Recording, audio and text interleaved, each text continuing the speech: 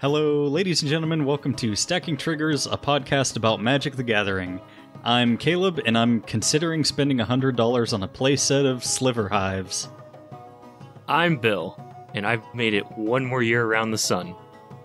I'm Dan, and by the time this episode ends, I'm probably going to buy another box of Strixhaven. The joke being that I have 4 boxes of Strixhaven, one that I've already opened, and 3 still coming. I don't get it. That's a lot of boxes. That's a lot of boxes. Don't worry, I'll do like a giveaway like Caleb's doing with his Zendikar Rising sets. Well, if anybody ever talks to me about it, yeah, that's true. You're gonna be fucking buried in draft chaff, bud. It's whatever. As long as I pull another Dark Ritual, it'll a hollow Dark Ritual, it'll be fine. So tasty. What's that Dark Ritual going for? The foil version I think was 50. What was that? What was the first card I pulled? It was no fuck. Like literally the first Mystical Archive card I pulled. What was it? Oh, Demonic Tutor. Yeah. Yeah, that was a $50 card in my $25 pre-release kit. So nice work. Still waiting on my pre-release to get to my house. You should have just called your local game store. I don't know, the pre-release was, what, like, today? Yesterday? So they probably only sent it out today. Let me see if they've even shipped it yet. I got my cards, my pre-release box yesterday. Because they were just doing it all weekend. They were just like, okay, hey, here's we got the stuff in store. We're gonna send out emails because like I'm on their Discord and they're like, hey, we got stuff in store. We're sending out emails whenever your stuff's ready. I got done with work, drove to my local game shop, browsed around, got a nice playmat of a Pokeball, and then I was like, I also need like a deck box thing. So I got a deck box thing, and then I walked up to the counter and I'm like, hey, I'm here to pick up my pre-release kit. And just also give me a box of Strixhaven. They're like, sure. And I'm like, cool. And so I went home and opened it all. I have not yet seen you open the big box yet. I'm excited to watch that. How dare you?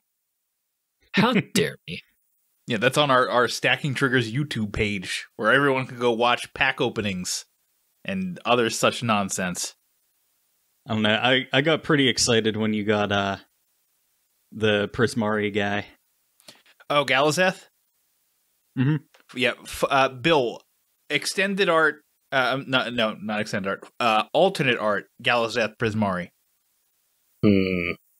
That's your guy, by the way. I know. I'm Prismari, man. Let's see, I also got, I'll just spoil the dragons that I got. I got the Lorehold dragon and I got the Silverquill dragon. So I'm just waiting on the Witherbloom dragon and what the fuck is it? Why can't I remember the fourth one or the fifth one? Quandrix, that's it. I don't have the Quandrix dragon. So my pre-release kit is waiting for USPS to get it. The shipping label is created, and it's sitting in Mahwah, New Jersey.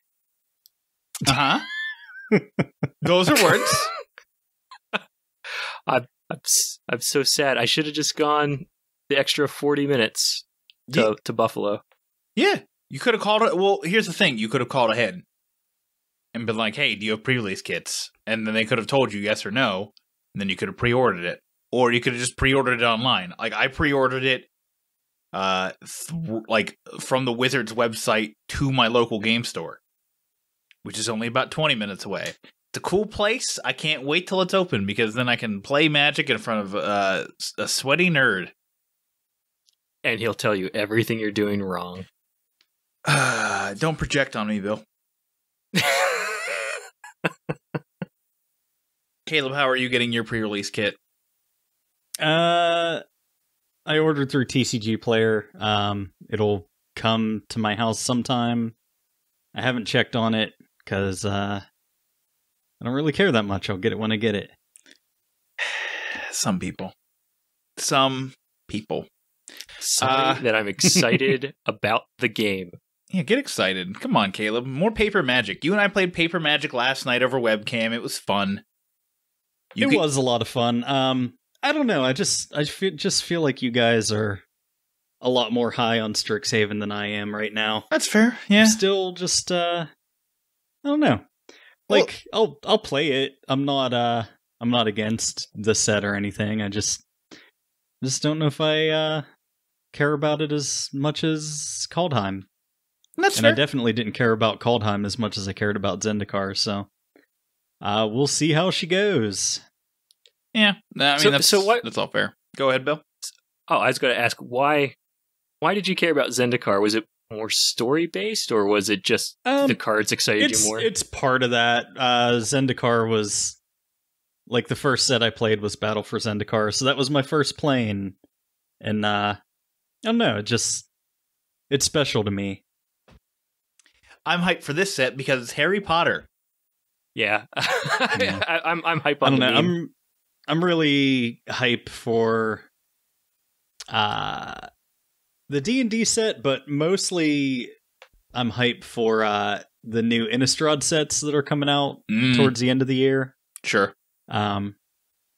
Which I like Innistrad a lot. I'm also just really hyped for it because of rotation, and I don't want to ever see the ultimatums or adventures ever again. I like the adventures. I think those are... I like the adventures, but I don't know. Fucking Teamer Adventures is fucking bonkers. That one is green, red, and black? Green, blue, and red. I'm still learning my colors. For instance, I thought the deck we're going to be talking about later was Teamer, and then I was like, oh no, it's Bant, never mind. I'm an idiot. Yeah, it's okay. You didn't play Cons of Tarkir. I'll forgive you. William, you were trying to say? Yes, I was just saying how much I also hate the ultimatums, because in Arena I was seeing a lot of them right before the Strixhaven release. And now that Strixhaven released and everybody's playing who hasn't played in a long, long time, it's less of that stuff. Yeah. Yes. Yes. I don't know. I was trying to add to the conversation that happened like 10 minutes ago. It's fine. I mean, I'm mostly looking forward to Virgin Rogue disappearing forever. Despite the fact that I'm a dirty, dirty rogue player. Yes. I don't know. I tried to play my Pauper deck against your fucking rogue challenger deck last night. Mm-hmm. And I did fairly well until I didn't. Yeah, until it out-resourced you, because that's exactly what it does. And not only is that a challenger deck, but also it's souped up. Like, that was the deck I bought like $100-something worth of cards for. So, speaking of which, I did get my challenger decks after complaining last week. I went out to Walmart and bought the red challenger deck and the Azurius challenger deck, and then the next day I got all 4 of my decks from one package. So that's why when they all said they hadn't been shipped, I guess somebody finally realized, wait, why did we create 4 labels when we could have just created 1 and shoved them all into one package? So they did that, and then I got them all, and then I gave them to Bill, and by gave them I mean give me my fucking money. Yes. Here's your money. I'm waiting for the notification on my phone. I don't know. I asked you how you wanted it, and you never told me. The normal way people want money. I don't know. There's like 3 ways people ask for money. Fucking PayPal to me, you moron. Look, there's PayPal, there's Venmo, there's Cash App. Like, people buy me go nuts. Bitcoin. I don't care. Buy him a fucking prepaid Visa. Mail me cash. Man. Who cares? I'll get you a Net Zero card and mail it to you. Start me a $50 CD. I don't give a shit. Just pay me money. I'm now officially out of stuff to talk about. Yes. Bill, you're just happy to be here, aren't you? I am. I am so happy to be a part of a thing. We're glad to have you along. I don't know. I have kind of a topic I can get into. Okay. If you guys feel like it. Sure. It's a lore topic. So since we have a new set that kind of redefines some classic color pairings, I wanted to know if you guys wanted to take a brief sojourn to the plane of Ravnica, where I will teach you about the 10 guilds. The what now? Sure. Okay. Ravnica, as in the magic set Ravnica, and Return to Ravnica, and Return to Ravnica. Basically, the whole planet is one giant city that sprawls over the entire surface of the planet. And the power in Ravnica is held in by 10 different guilds. Like they're each different political factions that have each has 2 of the 5 colors associated with them. Mm-hmm. And they each have different philosophies about how they should conduct themselves and how society should be structured. So first is the Boros Legion. This is basically the military, like the police. They act as the enforcers of order on Ravnica. And they are not against using force to keep the peace. The Boros Legion is epitomized by the actions of the Wojek League, the police force of Ravnica. They are inspired by the Archangel Razia. And the mechanic that is tied to them from the original Ravnica set is Radiance, which affects every permanent that shares a color with a target permanent. Mm-hmm. And when played on multicolor card, it spreads the effect through all that card's colors. So like basically you can buff your whole army all at once. And then in Return to Ravnica, they had Battalion as their mechanic. So that represents their ideal of working in tandem with each other. So whenever a creature with Battalion attacks with at least 2 other creatures, some effect triggers whatever the Battalion effect is. Mm-hmm. So that's Boros. They are the red-white. Then Dan's favorite is House Dimir, the blue-black guild. It's a fine house. It's just they got some virgin-ass rogues. Dimir is a shadowy guild that few of the common people of Ravnica are sure still exists. The other 9 guilds know that it does, and they traffic in secrets, employing a network of spies and assassins to discover them and enforce their use in blackmail. It is led by the eldritch psionic vampire Zadek, and the mysterious champion of the guild, Sirsu Dimir Lobotomist. So, fucking edgelords. Their mechanic is transmute. You can pay 3 mana of certain colors and discard a card with transmute, which will allow you to find a card of the same converted mana cost from your library, reveal it, put it into your hand, and and you can do that at sorcery speed. Then in Return to Ravnica, they had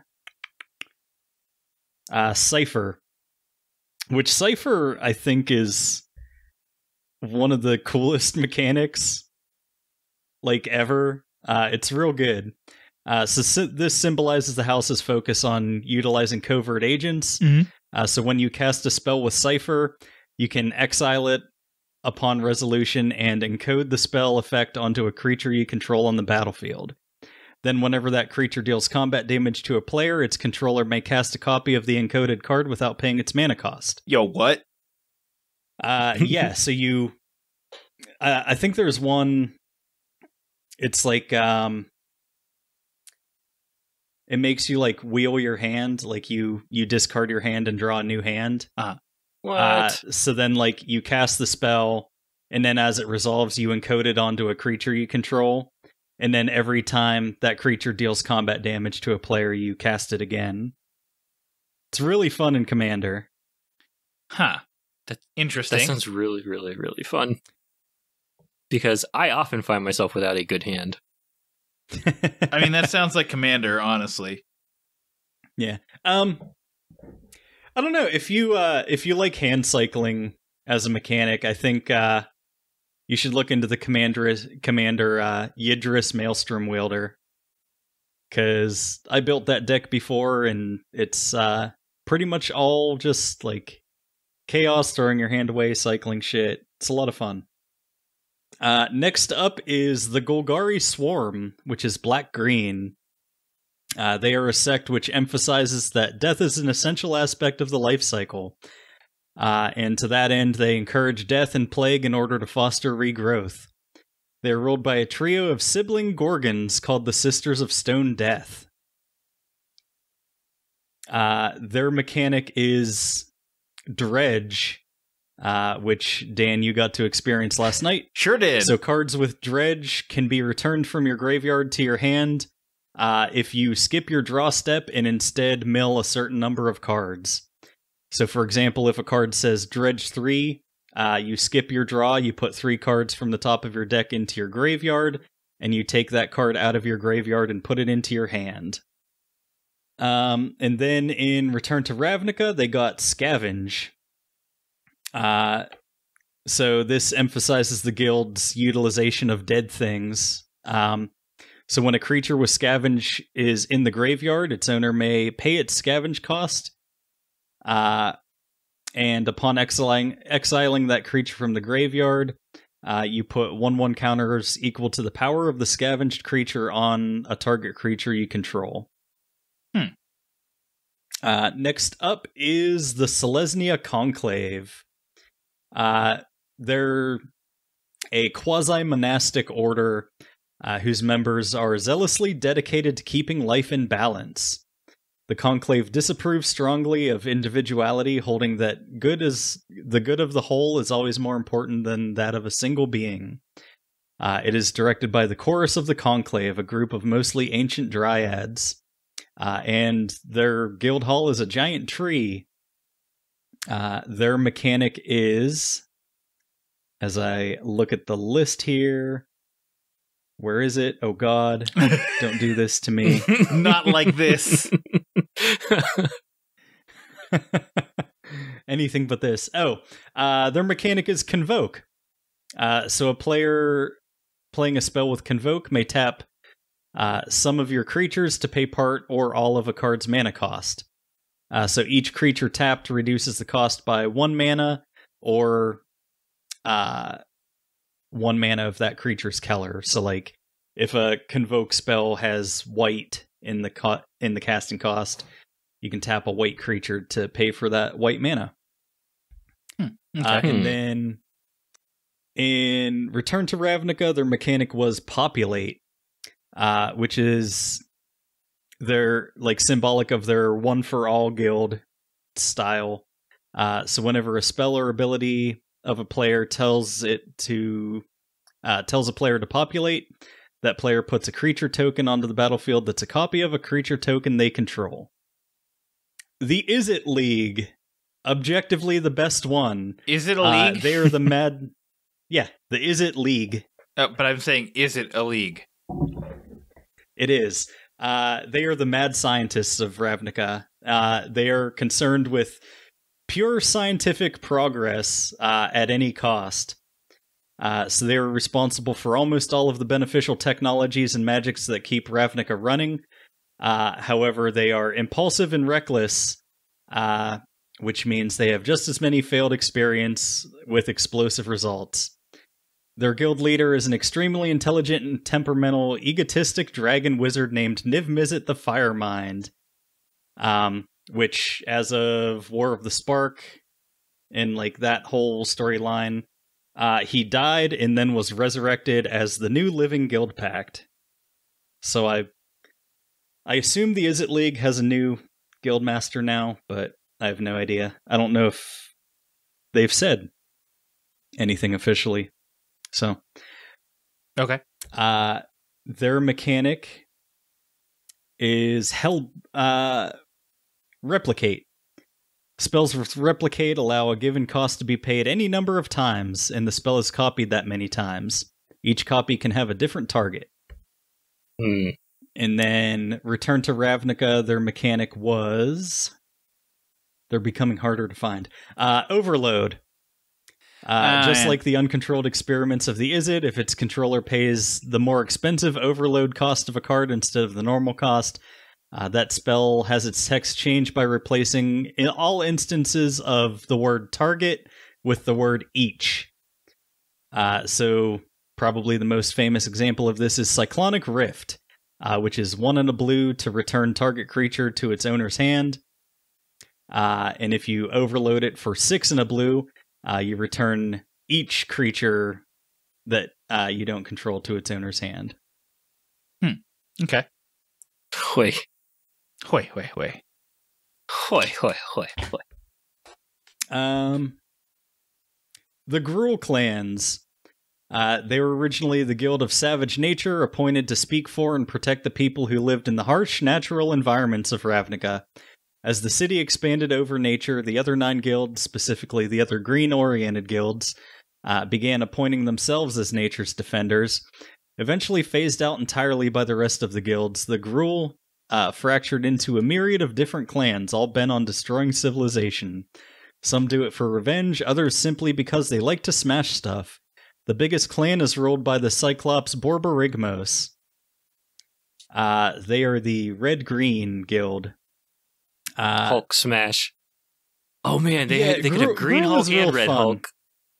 Hulk. So their mechanic is Bloodthirst. When creatures with Bloodthirst are played, they gain a boost to their power and toughness if an opponent was already dealt damage that turn. For example, a 2/3 creature with Bloodthirst 3 could come into play as a 5/6. And in Return to Ravnica, their guild was Blood Rush. Used to represent the clan's eagerness to charge into conflict, cards with Blood Rush can be discarded for their Blood Rush cost in order to bolster an attacking creature with a beneficial effect. Though you do have to discard the card Blood Rushed. So, kind of similar to, I guess, Rimrock Knight's effect, like the adventure half of it. We're getting there. The Orzhov Syndicate is the White-Black Guild. Yep. While masquerading as a religion, the Orzhov is actually a mafia-like group of business people with no economic transaction that isn't directly or indirectly under their control. They are directed by the Ghost Council of Orzhova, composed of the spirits of former Orzhov patriarchs and matriarchs. I love the idea of, like, a church mob. I'm pretty sure that a really exists cool guild already with Scientology. Also, arguably, like, the Catholics. I don't know. With the description I you feel like gave, at least in movies there's a big, like, connection between the Mafia and the Catholic Church, but their mechanic is Haunt. When a creature or spell with Haunt is put into a graveyard, it is removed from the game, haunting a creature in play. When the haunted creature is put into a graveyard, the creature or spell with Haunt can perform an effect again. with the description of that guild, it just, I don't know, the image of just like ghostly businessmen popped into my head. Oh yeah. And then Or Return to Marley Ravnica, and their mechanic Marley. was Extort. So this reflects the guild's emphasis on payment and debts.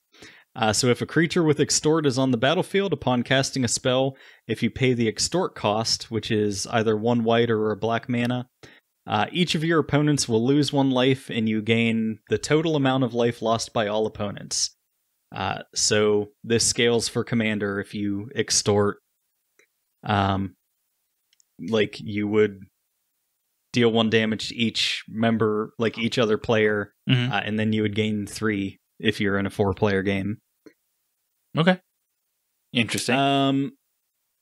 Yeah, and also interestingly, like with the way Keller identity works in Commander, like you can only use cards that have mana symbols that also appear on your commander. But like extort, because you can pay it with either a white or a black. Extort doesn't count because the mana symbol is in the reminder text, because it's just reminding you how extort works, and it's not like considered a mana symbol on the card. So you can run extort in a mono white or a mono black deck. Okay. The Azorius Senate, which is the white-blue guild, they are the lawmakers of Ravnica, founded by Azor, hence named the Azorius Senate. The Senate is obsessed with keeping the status quo no matter the cost. Their current leader, Grand Arbiter Augustin IV, believes that the best way to serve the city is to make any sort of action illegal. For his hierarchical and bureaucratic guild, history, stability, and the rule of law are paramount. The Grand Arbiter consults a sphinx known as Isperia the Inscrutable, who is the champion of the Azorius. That is hilarious because Azorius control. Yeah. So their mechanic is forecast. Rather than play a card from his or her hand, a player may use its forecast ability during his or her upkeep, and only once per turn. To use forecast, the player pays a cost and reveals the card with forecast in their hand. Forecast effects are often either a lesser version of the main spell or a support effect for the main spell. I don't think that I've ever actually played with a forecast spell, so I can't really tell you much more about it than that. And then Return to Ravnica, their mechanic was Detain.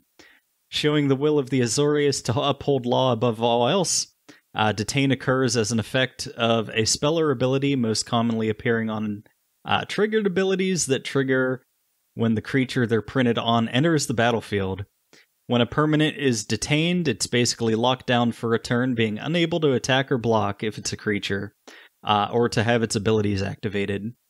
The effect lasts until the player who caused it begins his or her next turn. Okay. The Simic Combine, my other personal favorite, they are the green-blue. The Simic's original role was to protect and serve what was left of Ravnica's natural ecosystems. Despite their best efforts, they failed, and there is no place in Ravnica that is left to nature. Now the Simic Combine spends their resources creating new and often frightening species of creatures that not only survive in the stone jungles of Ravnica, but thrive. The guild is headed by the distant and cool elvish biomancer Momir Vig, Simic Visionary. So they're responsible for Suburban Sasquatch. Yes, it's true. So Momir Vig was the original Simic leader, or at least at the time of the first Ravnica set. And then Prime Speaker Zagana became the guild master, and I had a commander deck built around her for a long time. I like her a lot. And then I think they have a new guild master named Vanifar. So their mechanic is Graft. So cards with the Graft ability come into play with 1/1 counters in accordance to the number with the number associated with their Graft ability. So when a creature comes into play, a card with Graft may move one of its 1/1 counters onto that creature. So basically, like, if you have like a 1/1 creature with Graft 1, it comes out as a 2/2. But then when you have another creature come into play, the Graft creature can move its counter onto that creature and become a 1/1 again. And then their next mechanic in Return to Ravnica was Evolve.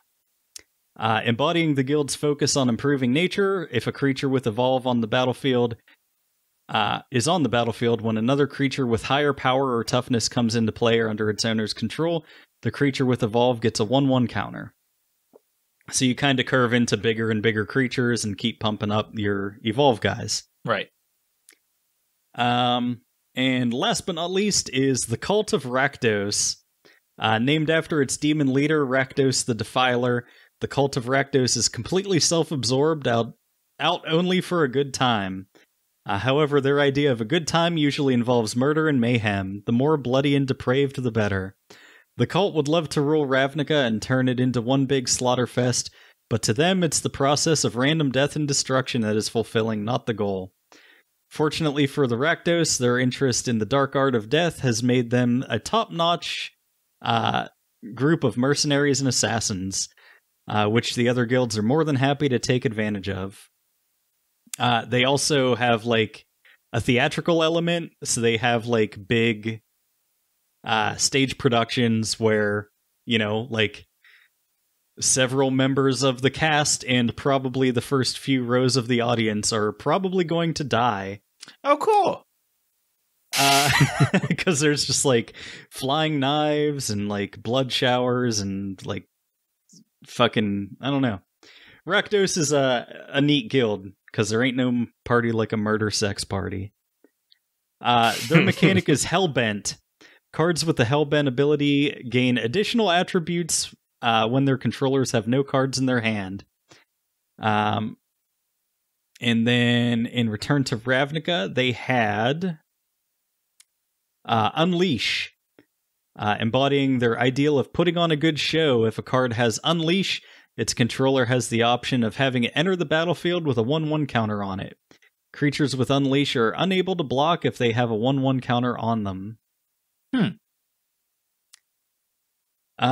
that's it. That's, well, I mean, the first two instances of Ravnica anyway. I forget what the new mechanics are. I wasn't really playing the game whenever, like, Guilds of Ravnica came out. How dare you? I think I bought, like, 1 or 2 packs of Guilds of Ravnica. Well, okay then. What? Not 3 boxes? Yeah, how could you not go full Dan and buy 1,000,000 boxes? I mean, I bought 3 boxes of fucking Zendikar Rising. That's not enough. Buy 3 boxes of every set. No matter what. Yeah. I fucking hate this set. Well, I'm gonna buy 3 boxes of it anyway. Who cares? That's my whole story. I hope now you guys know more about some lore that you maybe are interested in. I just like the cards. We like the card. I fucking hate this guy. Well, I guess that'll bring us to our deck of the week, and it's my deck and my turn. So, Bill, as I told you earlier, basically what you do is you net deck and then figure out ways to make it yours. So, I was like leafing through like Quandrix, and I saw that they have like several cards that allow them to play, land directly from your deck. So I'm like, cool. Let's do something with landfall with them. So obviously green and landfall. And I also wanted to keep stuff like Felidar Retreat in the deck. So I went with a Bant landfall deck. Fun. I like it for the most part, but Caleb, you did bring up the fact that it lacks significant card draw, and that is its big problem, is that sometimes you just get dead hands, and then it's just, oh, yikers. Yeah, that was the biggest problem I was having with my landfall deck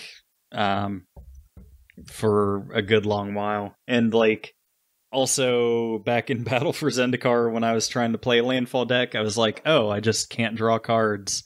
So if I don't get, like, perfect top decks, I just die. Right. Thankfully, for the most part, Toski has fixed that. Yeah. Toski. I love Toski. I thought about Toski, honestly, but like I guess I just don't see it. Like I feel like whenever Toski actually starts doing its thing, I'm either going to be winning or losing by that point. But that's just me. So, what's Emiria's call for? Is that just to block any flyers they get? No. It gives you Angels and Indestructible. Or it's a land. Or it's a land. Okay, I mean, I don't know. I was just asking. Read, Bill. I read the card. I read the flip. Well, now you understand the card. Reading the card explains the card. It's like we say it every week. I wonder why. Yeah, that's basically it. Like, yeah, it could be cut, sure, but then at that point, I'm only running two things with white in them, so it's almost like I should cut like white entirely. But I hate all of the blue landfall stuff, and Felidar Retreat is super good. It is really good. That card has won me a lot of games. That card can spiral games out of control entirely, especially when like you're comboing with like Zamone Quandrix Prodigy to play like 2 lands or 3 lands a turn if you have Fabled Passage.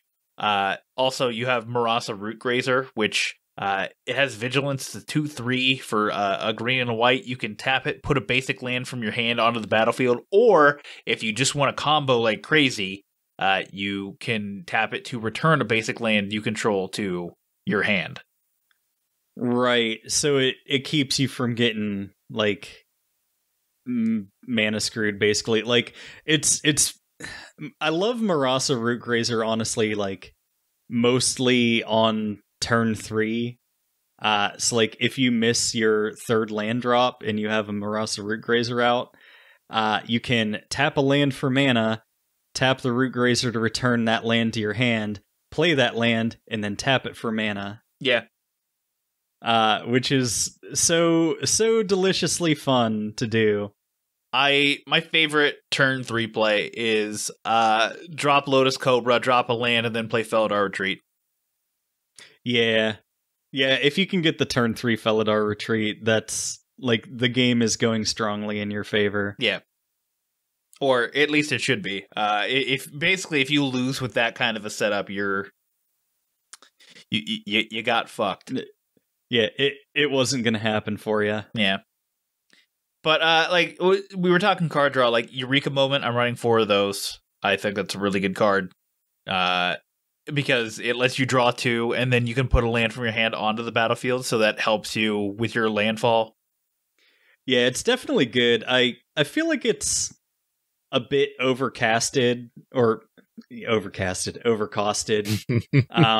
But like it probably isn't, because fucking everything in Simic colors can just like draw infinite cards and play infinite lands. Well, so like it's probably costed appropriately, and I just wish that it was cheaper because I'm a scumbag. Well, in terms of cost, like Behold the Multiverse, like that lets you scry too, but like that's it. Put a land from your hand onto the battlefield. Also, it just says put a land from your hand onto the battlefield. Mm-hmm. Like that's the full clause it. You may put a land from your hand onto the battlefield. Okay. So like most spells that just let you put a land onto the battlefield make it come in tapped. So like it technically kind of costs 1 less in a way, because like you get access to more mana after you cast it, because the land comes in untapped. Yeah. So that's pretty good. If you have the land, of course. Mm-hmm. But even still, like, I think that card. I think having this card at 4 is pretty spectacular. I'm also running 3 copies of Quandrix Cultivator, which whenever it hits the battlefield, I may search my library for a basic forest or basic island, put it onto the battlefield, and then shuffle. So Similar to Eureka Moment, it's like it costs one less. Nice. Yeah, I like how like Quandrix isn't so much about comboing off, like it's about generating value and like stomping over people with big creatures. Yeah. And then I'm running 3 copies of Double Major, which I with Caleb's help figured out what the fuck it meant. Copy target creature spell you control. So it has, as Caleb pointed out, it has to be on the stack for you to copy it. Yeah, creature spell, not creature. Yeah. Believe me, I was like, why can't I copy my fucking Scute Swarm? There's a couple Prismari cards like that too, where it has to be on the stack for you to copy it. Well, that makes sense. Yeah. Like, if you're copying an instant or sorcery, it would have to be on the stack. Well, like, that is one of the big mechanics in the set is copying spells, so... So, any thoughts on this? On like, I know Caleb brought up Toski. Maybe Opt? Maybe. I don't know. Like, it's fun to have Opt as a turn 1 play, but, like, it never feels as impactful as I would like it to be. Also, I don't know. I think no... it's pretty good. I like the Kazandu Mammoths in there. Yeah. Well, you brought up the point of like potentially dropping lands, like addition, like maybe even forests to put more cards in. Yeah, because you have 30 lands if you include your modal dual face cards. I just don't think you'll need that many. Okay. I would drop probably 4 lands, like drop your lands to 20, but keep the modals in there, and then put more spells in it. Okay. Yeah, I'm noticing there's like nothing to like counter or no removal, right? I don't think I saw any removal. So when you're playing Selesnya Landfall, are you running removal? Oh yeah, I'm running. I think I'm down to 1 copy of Glass Casket. But I was running Glass Caskets, Banishing Lights, and I forget what else I had in there. I think I had some kind of fight card in it. Ram through? No, let me look it up. I do have a fucking Doomscar in that deck. Which also, like, because I'm running Heroic Intervention, so like I can make all my creatures indestructible and then Doomscar, which feels really good. Giant Killer is the other one. Giant Killer. And Skyclave Apparition. Skyclave Apparition's a good card. Actually, Skyclave Apparition is really good. That would probably do what you need it to do. Because it hits all permanents. Skyclave exile except for lands and tokens. And it exiles them, so they don't get to have them back. Yeah, interesting. And they get illusion token instead. Which is, it's an illusion, who cares? Yeah, which is, it's who gives a shit. Yeah. But not your big mammoth boy. I like where you're at with this.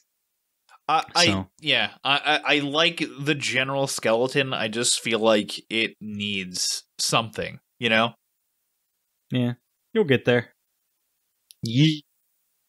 All right. I guess the only thing left is to talk about Caleb's card of the week. So since I went through all the guilds, I'm going to talk about Momir Vig, Simic Visionary. So Momir Vig, Simic Visionary is 3, a green, and a blue for a legendary creature elf wizard.